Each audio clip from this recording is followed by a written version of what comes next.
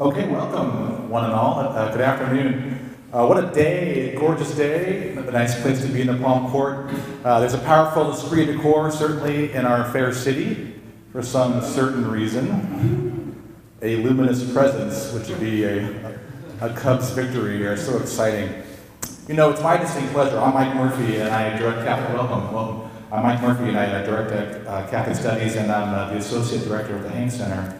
And on behalf of Loyola University of Chicago and the Hank Center, I want to welcome you to our 2016 Teilhard de Chardin lecture. It's my pleasure, it's a distinct pleasure, to introduce the poet John F. Deane, who is our 2016 Teilhard Fellow in Catholic Studies.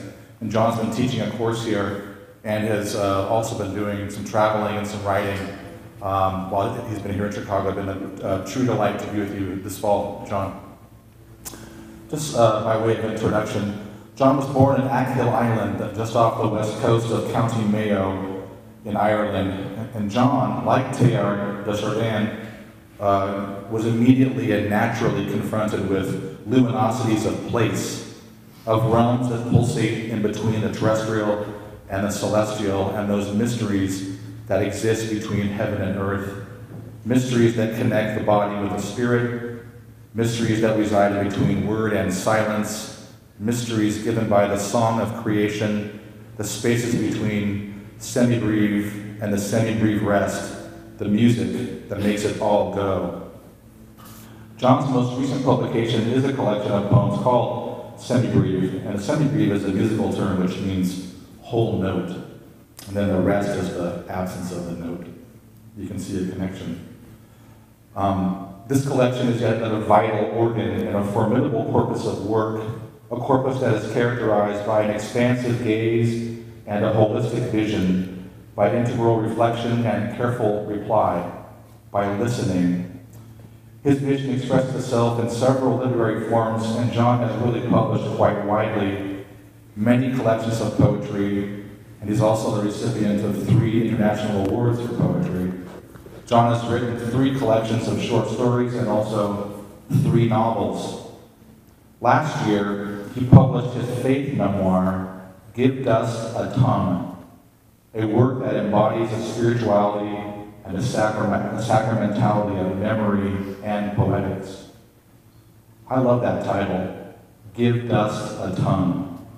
It is the poet, in her use of the available materials, who gives dust a tongue. But this is only because he has been given a tongue by his maker. I can go on like this all day, but you didn't come to hear me. It's Jack you came to see, and you're in for a treat. So let's welcome John F. Deane in his talk, A Luminous Absence, a Poetry and a Need for God's Absence. John.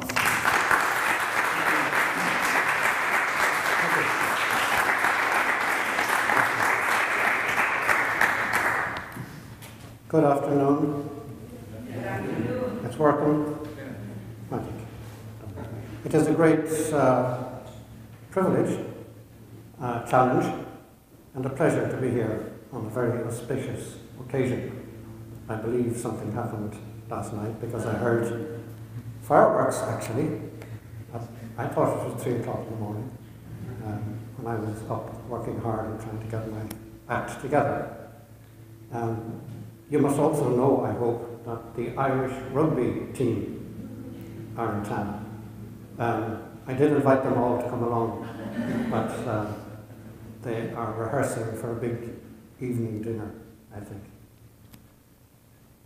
So, I'm just going to start off.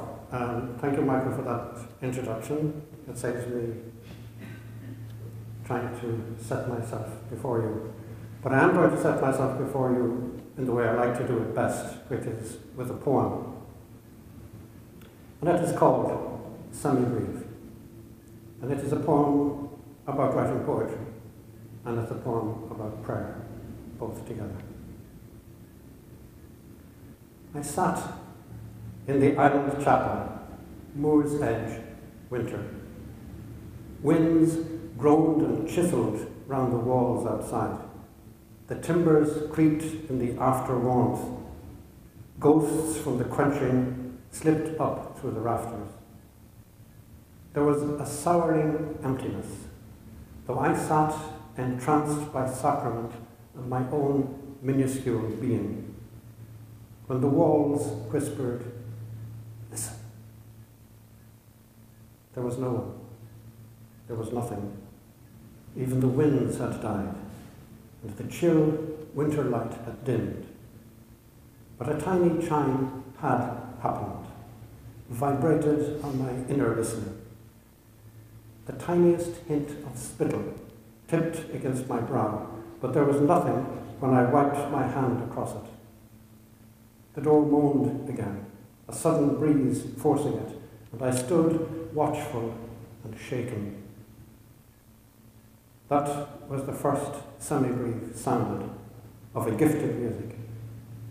I am day and night now, listening, tuned for it, and waiting.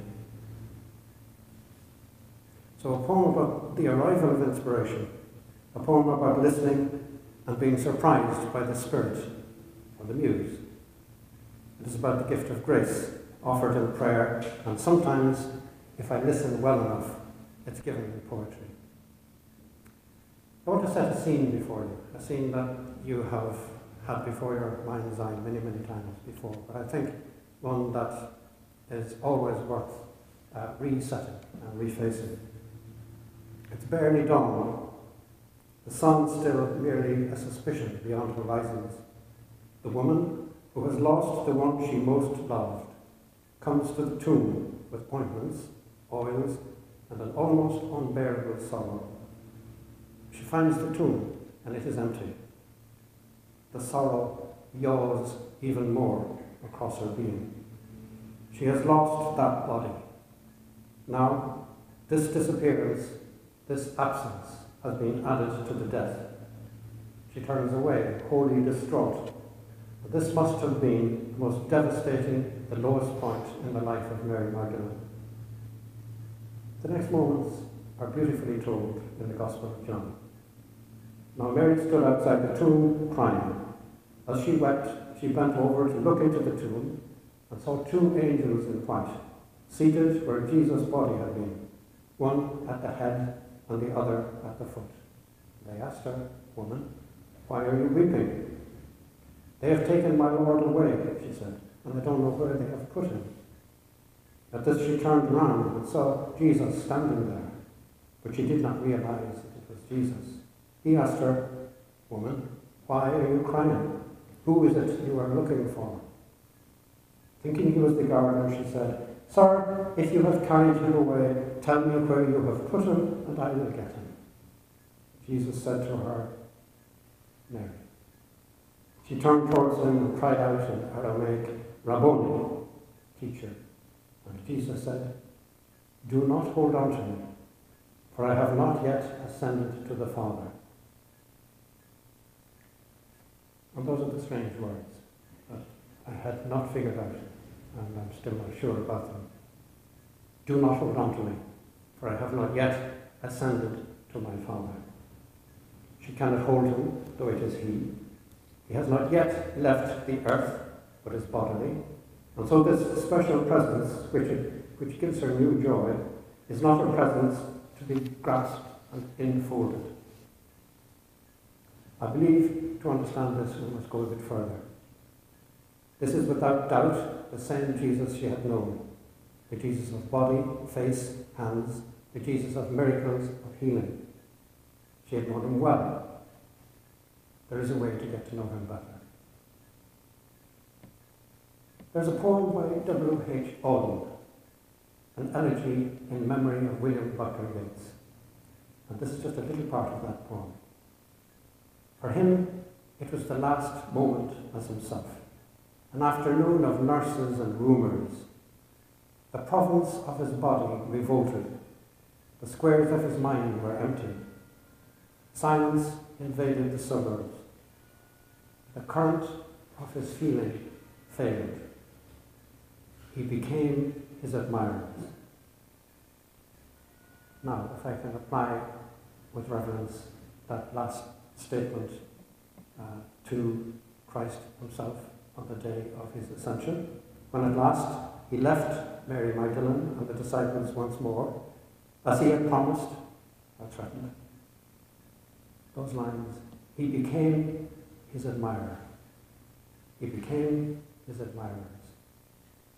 In whatever sense one uses the word ascension, Jesus was now physically and finally absent from his followers, who returned in fear to the upper room in Jerusalem to wait. Christ had become his admirers. There's a lovely sequence of poems in a collection by our Nobel Prize winning poet Seamus Heaney, a collection called The Hall Lantern. And the sequence of poems is called Clearances.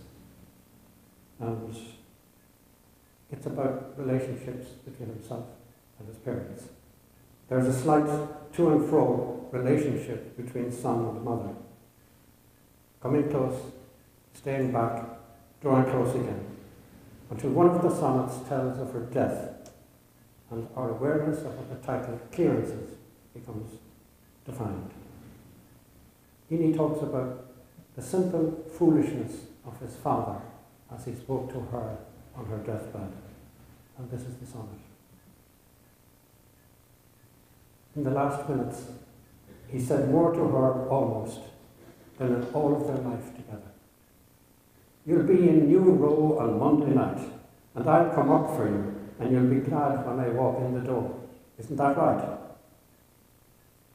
His head was bent down to her propped up head. She could not hear, but we were overjoyed. He called her good and girl. Then she was dead. The searching for a pulse beat was abandoned, and we all knew one thing by being there. The space we stood around had been emptied into us to keep. It penetrated clearances that suddenly stood open. High cries were felled, and a pure change happened. Those lines. The space we stood around had been emptied into us to keep. Death leaves such a space, a gap, an emptiness. But what had been there becomes a new presence within us. It is left to the survivors to hold that space and to hold what had been before tenant of that space.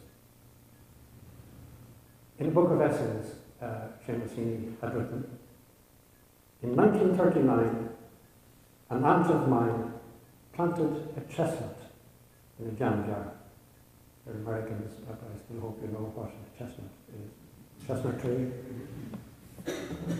I have to do this every now and again because I see sometimes blank faces when I present something that I think should be very obvious.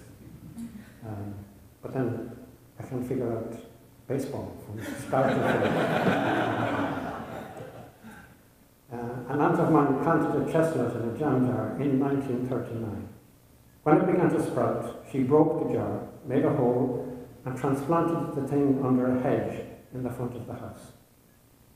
Over the years, the seedling shot up into a young tree that grew taller and taller above the boxwood hedge. And over the years, I came to identify my own life with the life of the chestnut tree. 1939 was the year that Seamus Heaney was born, and the year that the chestnut tree was planted. And of course, he admits to being a favourite of his aunt. So, he says, her affection for me came to be symbolised in the tree. Then he goes on to tell how the house was sold, and they moved away. And the new owners eventually chopped down that chestnut tree. Then he writes, all of a sudden, a couple of years ago, I began to think of the space where the tree had been, or would have been.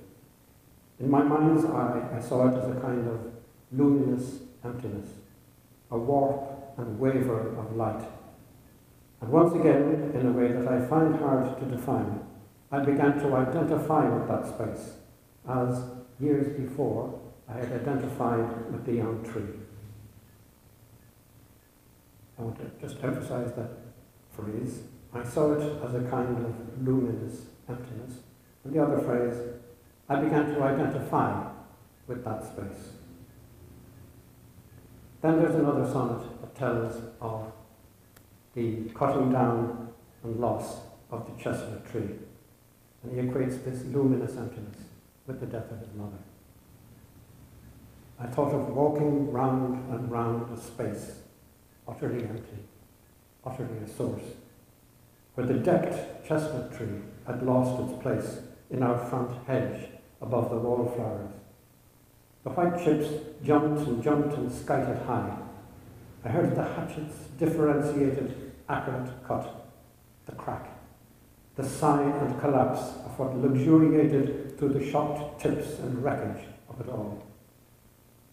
Deep planted and long gone, my coeval chestnut tree from a jam jar in a hole, its heft and hush become a bright nowhere, a soul ramifying and forever silent, beyond silence listened for.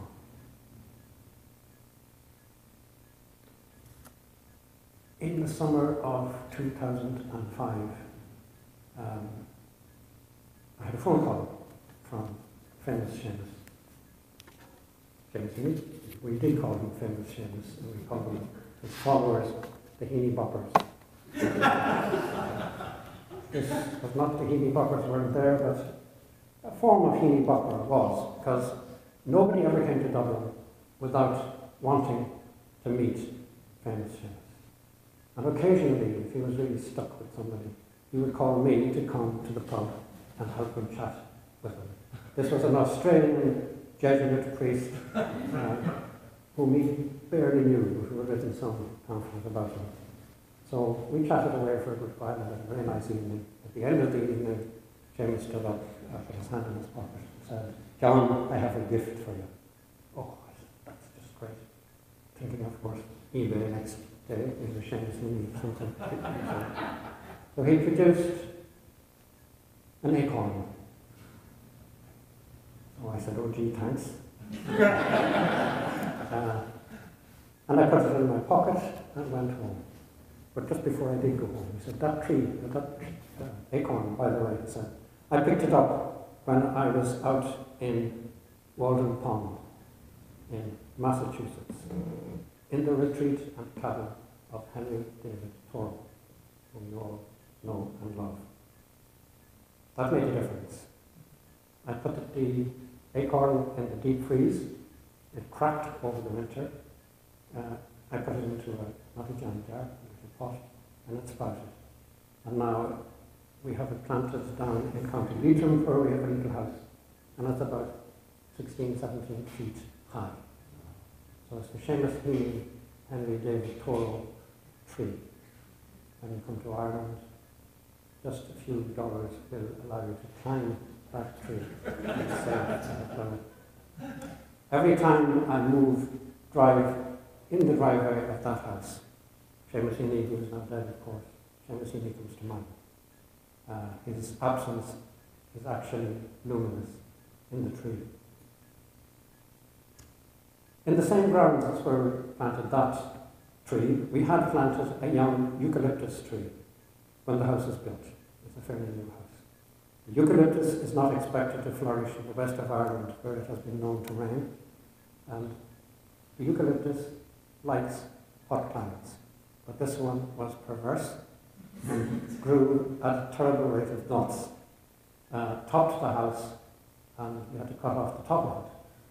Then we had a bad winter, and the tree died over a long, long frost. I couldn't cut it down. I left it standing there for about 2 years. And then I felt very sorry for it because it looked ragged and miserable. The bark was stripping off, etc. And then we had it cut down. It remains for me. And this was actually done before famous Seamus' poem, so I'm not plagiarizing him. The luminous absence in the hedge, where this enormous tree had been, was the impulse for a poem, which I have my own, which I call Eucalyptus. 3 years, the eucalyptus stood, dead in its place, the death angel hesitant to abandon it. I touched the bark, sorrow a sap rising within me. The tree had been inspiration, its yielding scent, its leaves quivering, its arms housed for a swarm of bees, crossroads for the snattering of goldfinch, secret crannies for tree creepers, for flycatchers. Its death was unspectacular, freezing where it stood through a desperate winter, held on, suffering the indignities of despoliation, skin shedding in long, dun scabs and spoiling the lawn, till I knew the tree's love was an intensity that I had cherished. Chainsaw, finally, against its skin, was a caress, guiding it to its fall, the slow creak of its splitting, the splintering, the stained glass of its lesser branches, the dull thump of its trunk against solid ground. All this a farewell, a plea for forgiveness. Then the angel left with a sigh. The emptiness that stood against the sky was a spirit lifted into air and held close after the flesh's long dormition.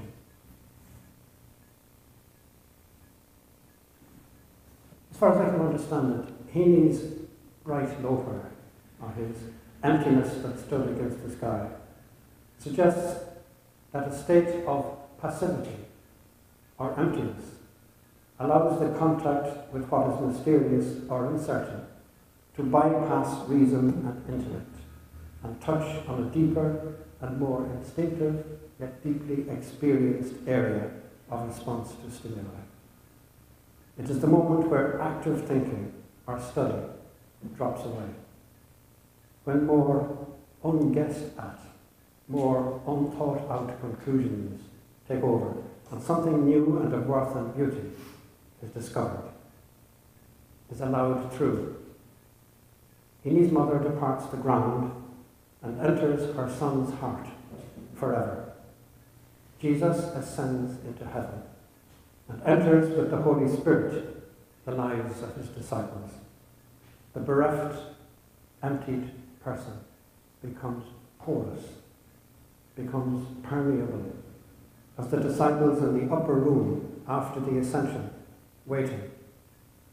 It is in poetry the capturing of the beautiful, moving beyond reason and thought, beyond silence listened for, a faith beyond faith, grace. And does this luminous absence have anything luminous about it? It is an affective absence, affective, in the sense that the absence, having lost physical presence, brings about, or may bring about, emotions that are powerful, often stirring the memory to contemplation. The last book that James Heaney published in his lifetime came out in 2010, just 2 years before he died, and it's called Human Chain. It's a collection that is deeply powerful, and yet I would think simpler in its language and emphasis than any of his earlier work. It was written or published about 23 years after clearances, but goes right back to that. It begins by touching on the absences that he referred to earlier. So it begins with elegies, and the most stirring of these recall his father and mother, still luminous absences in his life. There are 2 such elegies together, and he calls them uncoupled. The first touches on memories of his mother, where the poem allows the memory to speak for itself, thus letting the absence take on a luminosity, not hindered by his mother's actual presence.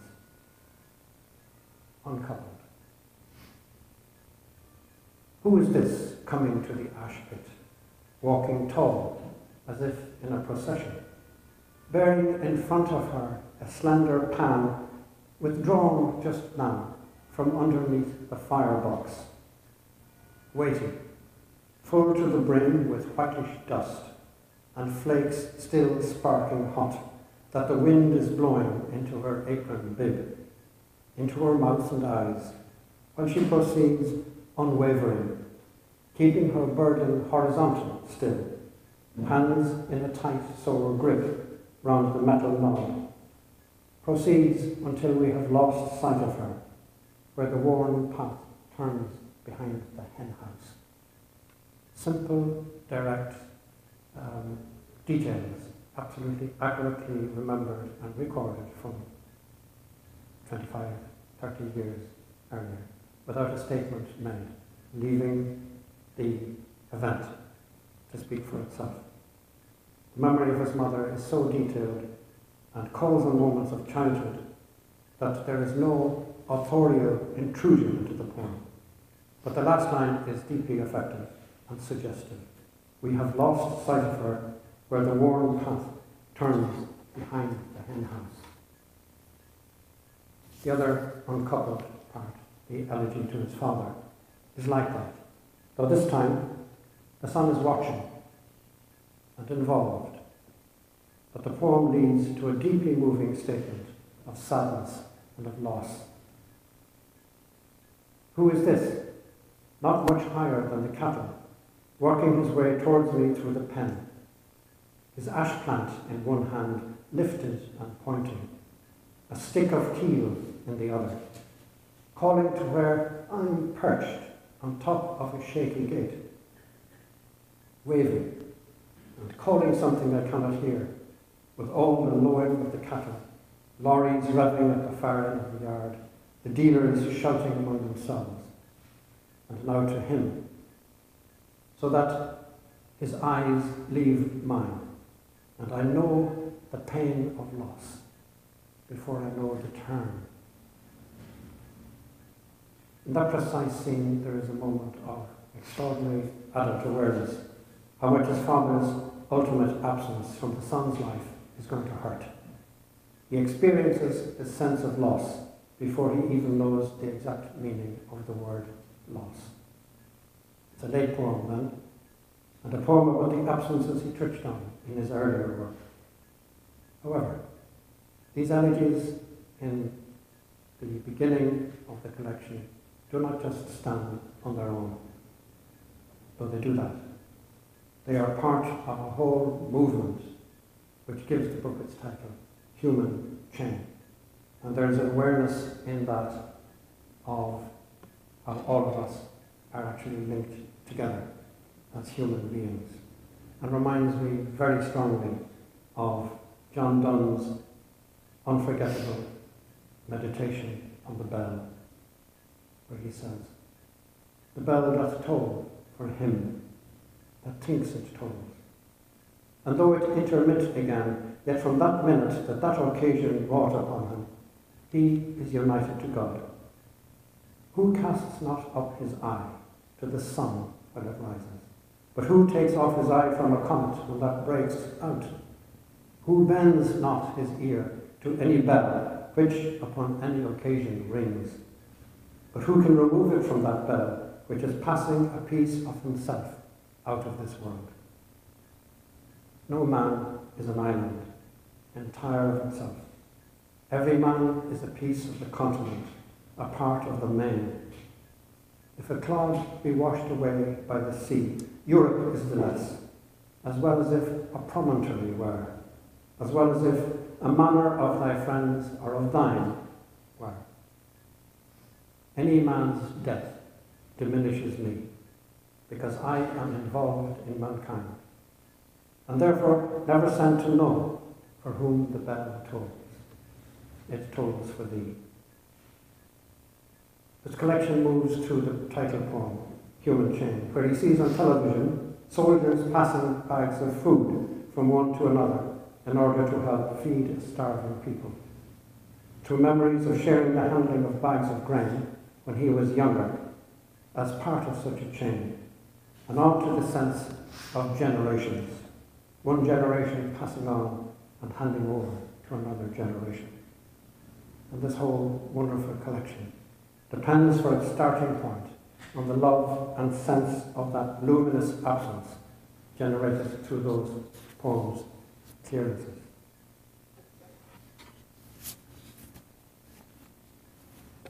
In America, there is occasionally a very good poem written as well. And I have found quite a few of those. And I'm going to give you one of them, which puzzled me as well for quite a long time. Really until I came to Chicago and discovered what the hell he was talking about. The title of it is My Stop is Grand. Now, coming from an island on the west coast of Ireland, that made absolutely no sense whatsoever to me. However, it does now. It comes from Christian Wyman in his 2014 collection, which is called Once in the West. And it was the title, Once in the West, that drew me to the book first of all. I thought, here's cowboy poems, they must be good. But they're not actually cowboy poems. My stop is grand. I have no illusion, some fusion of force and form will save me. Bewilderment of bone light ungrave me. That's when the L, shooting through a hell of ratty alleys where nothing thrives but soot and the rat-like lives that have learned to eat it, screechingly peacocked a grace of sparks, so far out and above the fast curve that jostled and fastened us into a single shock of, I will not call it love, but at least some brief and no doubt illusionary belief that in some surge of brain we were all seeing one thing. A lone, unearned loveliness struck from an iron pen. Already it was gone. Already it was bone. The grey sky and the encroaching skyline pecked so clean by raptor night. I shuddered at the cold gleam we hurtled toward, like some insentient herd, plunging underground at Clark and Division. And yet all that day, I had a kind of vision that's never gone completely away, of immense, clear-paned towers and endlessly expendable hours through which I walked teeming human streets, filled with a shine that was most intimately me and not mine. It's an extraordinary poem, very powerful. The sharing of a moment of what he calls beauty, as Sparks' peacocking can be.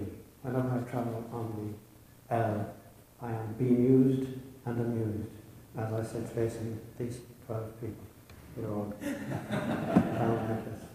And I am gazing out at the wonders of Chicago. Anyway, he says, I have no illusion, some force or fusion will save me. A grace of sparks. I will not call it love, but that really is what he intended. In one surge of brain, we were all seeing one thing, a lone, unearned loveliness, struck from an iron pen. And though it is a momentary thing, he admits that all that day I had a kind of vision that's never gone completely away. The point of this too is that word, unearned, suggesting that the poem was not immediately worked for, but that the poet was in that state of negative capability that Keats so wonderfully outlined. He was permeable to experience and its relevance, that all the work, experience, thought and notes, etc., that had gone before, now issued through the medium of the moment into inspiration, into the poem.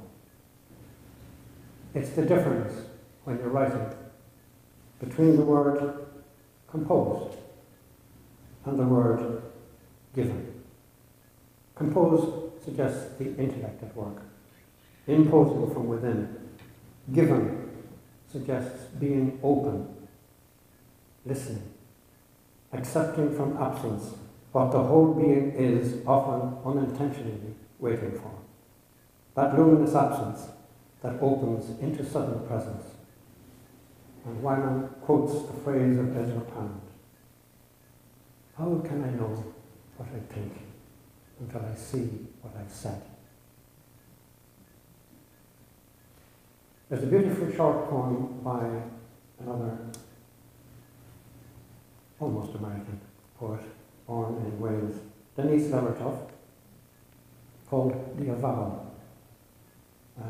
But the title is followed by a very interesting dedication for Caroline Kaiser and John Woodbridge, recalling our celebration of George Herbert's birthday, 1983. George Herbert, of course, was the great poet of the presence of Christ, and the poet who pleaded for simplicity and love that he might be able to face the Master with some integrity.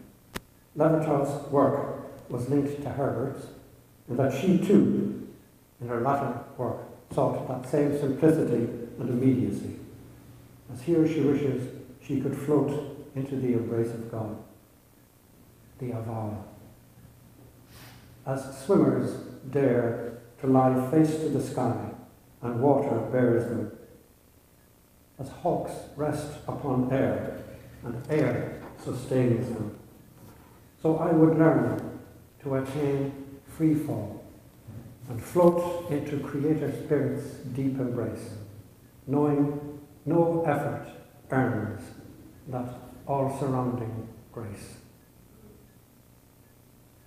The linking of the poem to George Herbert captures the same hope of Herbert's, to benefit by an unearned and freely given gift of God's love, a gift of inspiration that she calls Creator Spirit's deep embrace, received by the soul only when, in acknowledgement of its own weakness, it leaves itself open to that divine gift, to allow the absence to take its place in the heart. In a talk Levittov later gave, published in a book called The Poet in the World, she talks about poems which seem to appear out of nowhere, complete or very nearly so, which are quickly written without conscious premeditation, taking the writer by surprise. And she adds, these are often the best poems. However, she goes on to clarify that a luminous emptiness may simply remain a luminous emptiness without the labor that writing poetry actually entails. I believe the same labor applies to prayer. And there is a poem by the wonderful George Herbert that addresses poetry and prayer together. The poem begins with a sense of this absent God. Herbert's prayers, he said, could not pierce God's silent ears, and this broke his heart and marred his verse. He prayed hard on his knees, calling for God to be present, but no hearing. Now his soul lay, he writes, out of sight, untuned, unstrung, and discontented. The poem is called Denial. It has that supremely beautiful phrase that Michael referred to in it. When my devotions could not pierce thy silent ears, then was my heart broken, as was my verse. My breast was full of fears and disorder. My bent thoughts, like a brittle bow, did fly asunder. Each took his way. Some would to pleasures go, some to the wars and thunder of alarms. As good go anywhere, they say, as to benumb both knees and heart in crying night and day, come, come, my God, oh come, but no hearing. Oh, that thou shouldst give dust a tongue to cry to thee, and then not hear it crying. All day long my heart was in my knee, but no hearing. Therefore my soul lay out of sight, untuned, unstrung. My feeble spirit unable to look right like a nipped blossom, home discontented. O cheer and tune my heartless breast, defer no time, that so thy favours granting my request, they and my mind may chime and mend my rhyme. It was a gift of God that his bent thoughts are straightened out, and that his soul might be tuned to truth and find contentment. In his most, I think, powerful poem, one of his very short ones, and one of the most beautiful short poems ever written, the tables are turned, and God invites the soul to come, and the soul resists, because the soul is now aware, I'm made of dust. So how can I come to you? The soul resists. And the poem contains a beautiful little drama of resistance and finally of yielding. You know the poem very well. It's one of the most beautiful poems about presence and the soul being absent.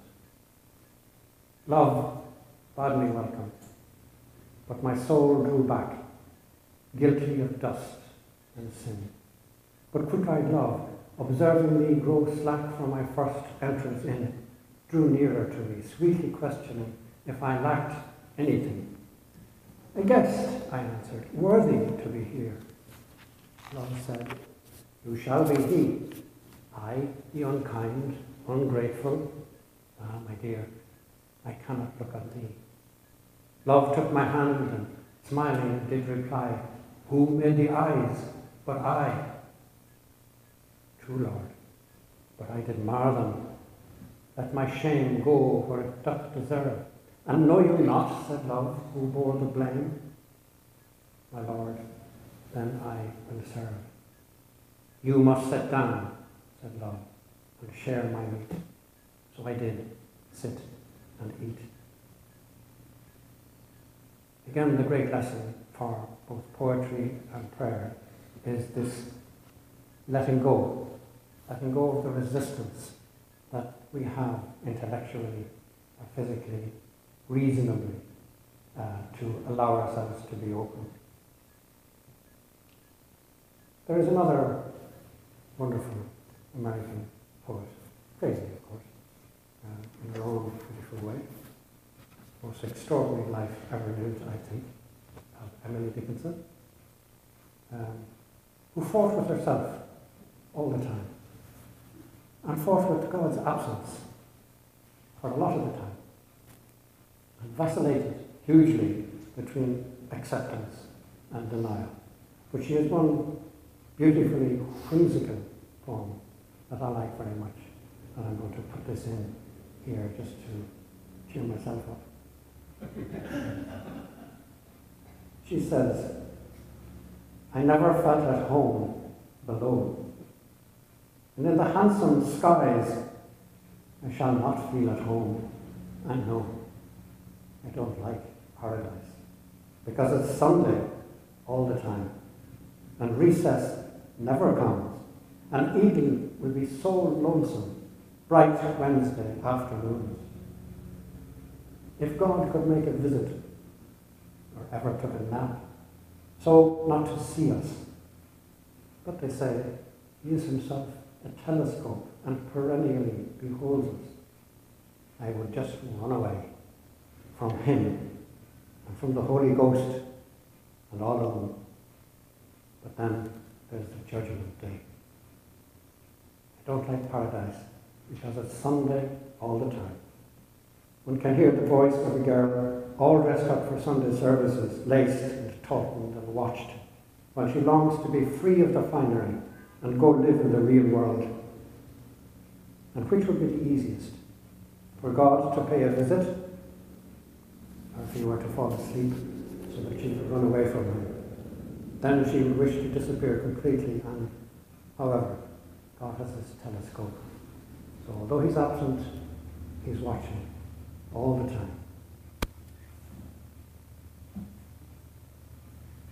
I have a long roundabout story to tell about why I am here as the Teilhard de Chardin Fellow in my own university, but I'm not going to tell it.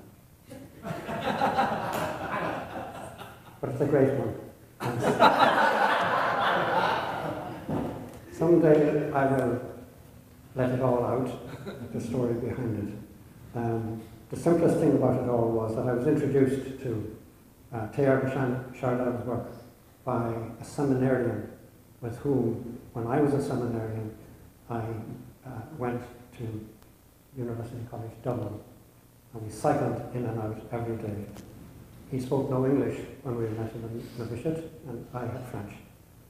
So I was appointed to be his French assistant. We were studying French and English together, and this particular day, our French teacher did not turn up at all. But we, being good seminarians, stayed right to the end of the class. That wasn't happening anyway. He put his hand into his pocket and took out a little book, which was called La Messe sur le Monde, the Mass over the World. It was 1965, a long time ago. And we read that together in French in the classroom, and it sank so much into my heart and soul that I never forgot Teilhard de Chardin. I have pursued my love of him down the years. I was quietly assisted, would be a nice way to put it, out of the seminary eventually, whereas he stayed on. And I was out here for about a week when I had an email telling me that this same guy who introduced me to Teilhard de Chardin has now been made one of the 17 new cardinals by Pope Francis. And he is now the Cardinal Archbishop of Mauritius.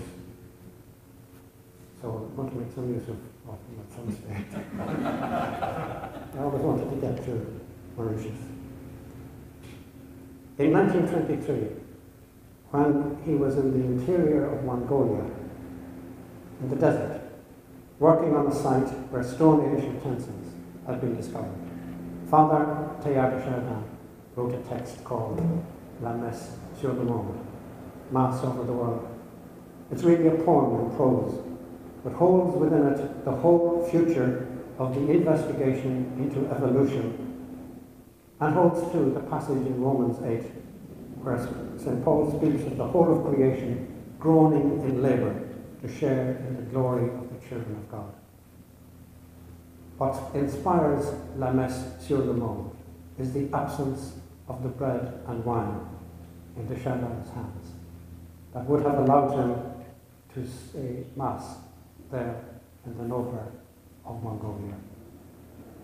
So he substitutes for the bread all the labour of all humanity, and he substitutes for the wine all the suffering and blood that is shed by humanity.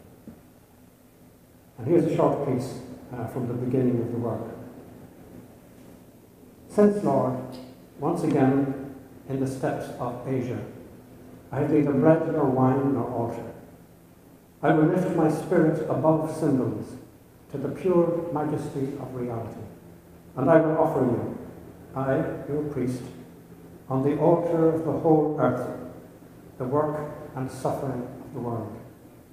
The sun has just lit with radiance down below the furthest fringe of the eastern sky.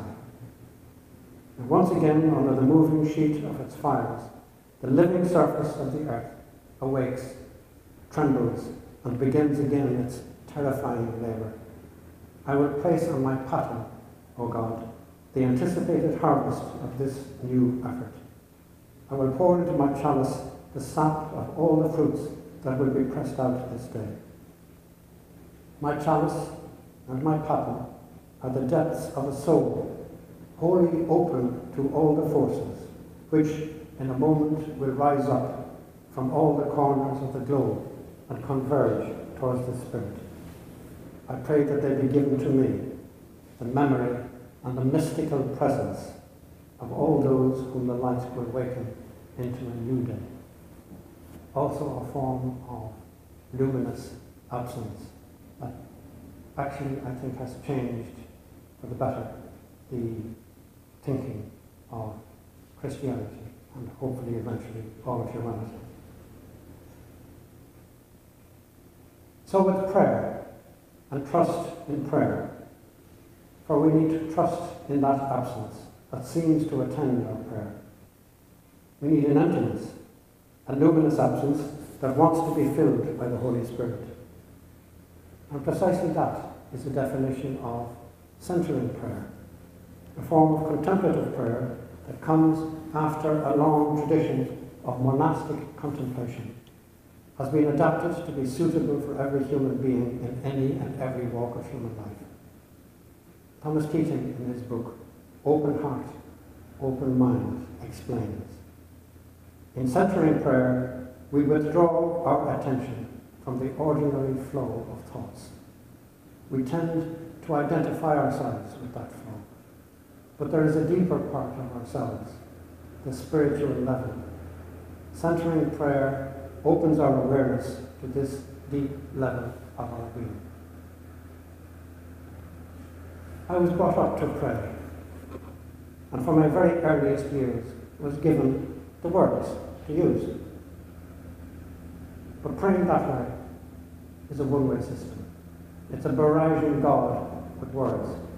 God who will already know anyway what is in my mind to pray for and about. Centering prayer is an attempt to empty the mind of thoughts, images, words, in order to attain a level of interior silence that will allow God to be present to us and work within us. Same as inspiration for a poem. Christian Wyman, whom I quoted earlier, writes, our minds are constantly trying to bring God down to our level, rather than letting him lift us into levels of which we were not previously capable. That from an extremely wonderful memoir study called My Bright Abyss. The title, of course, touching very much on luminous absence, just another way of converging on the same subject, if you like. Exciting that from various parts of the world, a certain kind of outlook does seem to be growing. There's another very nice American poet, young guy called Fred Marchant, whom I'm very fond of. And he lives in Boston and has been teaching out there. And he has a very short, simple poem, which I like, and I think comes to put a nice little circle around what I've been talking about. It's called First Song Again. First Song Again. It must be Cleveland people coming around. I know our heads. Trust all the wood you stand on. Become an ally of the grain. Bend in the wind. Trust even the high, precarious places, the steeples and windy overhangs that teach you everything. Trust, too, the rose tint of late afternoon, sifting down through a lofted blue heron wing. Trust, above all, the imminent return of the small but persistent impulse to sing. And if I were to read that poem again and substitute the title, First Prayer, again, it would work exactly the same. I want to finish with a poem of my own. And it's about where I started, with one of my great heroes in life, Mary Magdalene, and another great hero of my own life, Deane, my brother, who was a Jesuit priest and who died in California 2010. God, it only seems like yesterday. I always have to think about 2010. This poem is based on the translation by a man called Willis Barnstone, which he calls the Restored New Testament. He's an expert in Hebrew and Aramaic and Greek, and has gone right back to the origins of the New Testament. And what excited me about it was the names, simply, of people that become fresh again. So, Jesus is no longer just Jesus, which is a harsh enough sort of name. He's the Yeshua in the original. Mary Magdalene is Miriam of Magdil. John, that hard stone of the name, is actually Yohanan. I like it. The poem happened. It is a gift. While I was in the Holy Land on pilgrimage with nice people, good people. And we had crossed the Lake of Galilee in a boat. And of course, it being run by clerics, a storm happened right in the middle of the lake, well organized, and we had fun for a while, and then it stopped. We got into a bus and came from there around the lake back towards the hotel that we were staying in. As we passed along, down on the left, I saw this place that was roped off, and they were obviously doing excavations.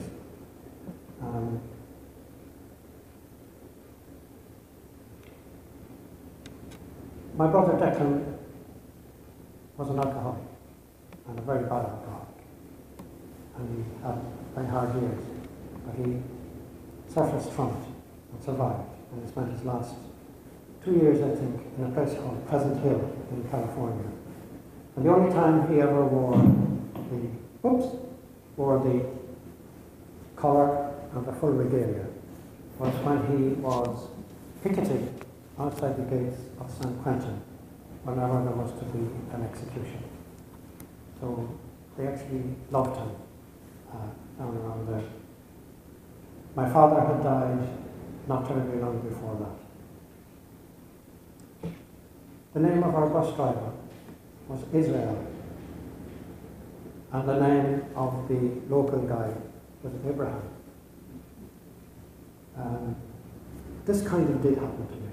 It was given, and I spent about 2 days in a sort of ecstasy, if you like, writing this.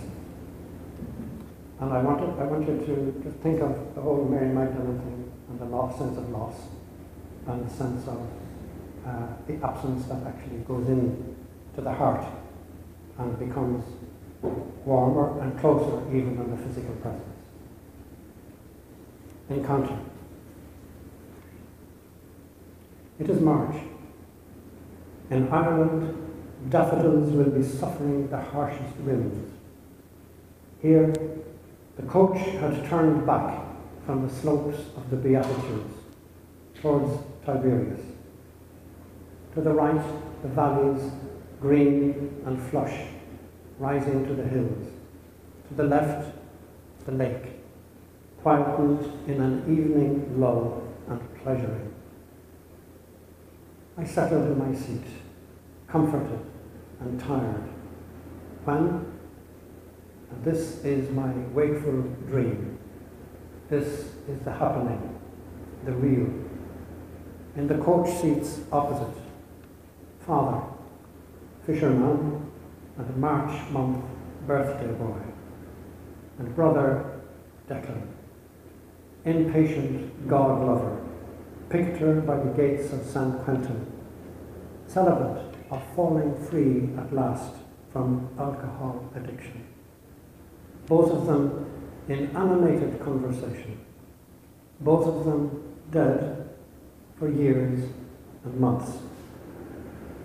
They spoke in a language without words, song-like, seductive. Outside, darkness was falling early. The sun, a dying fire, light catching on the thorn of the moon that was lying idle in a sapphire-shaded heaven. Soon, there would be shimmering silver night rays out across the sea. Father suddenly called to me and pointed. The bus stopped, and we stepped down, we three only. Silently, they walked across the grass, down towards the shore. Drawn and confused, I followed. The light so faint now, all was shadow. Father, old friend and faithful, Declan, brother and priest. The old man turned to me and said, he smiled, we are not in death, we are in life. He pointed. There was another standing near the lake, her back to us. She was watching out over the water, frail-boned, slight, but firm. Mother? I said. And she turned, slowly. I did not know her. Fair-skinned, handsome, but not beautiful. Your name? I asked. Miriam, she said. Miriam of Magdale. And yours? Johanna, I answered, to my surprise. Around us, ruins only, excavations, stone humps, heaps. Magdale? It was here, she said. He stepped ashore from the fishing boat and stood a while, gazing towards the hills. I was kneeling there by that great rock. I was gutting fish for salting. I worried for his feet, naked against the sharp edges of the shells. The others, fishermen, moved awkwardly, hauling the boat ashore, uncertain of themselves. And who are you? I asked him, though I already knew the answer. He is the way. He is the life. And his truth will sear both soul and body. And he said, Miriam, as if he knew me. If I give, he said, word of myself, what can that be to you? Come and see. And I left fish and shore, lake and village, and followed him. He is invasion, hero, mystery. He is the center. He is forgiveness, light. And now I, she said, am in death no longer. I am in life. She smiled, turning back towards the sea. I glanced for father, brother, but they were not there. And when I turned again, she too had disappeared. I shivered suddenly, alone and cold. A black-backed gull, perched on the great rock, was stabbing down at some small feathered thing. Now it was night. From the road, Abraham was calling out to me, and I came back at peace, heavy in my flesh, but free.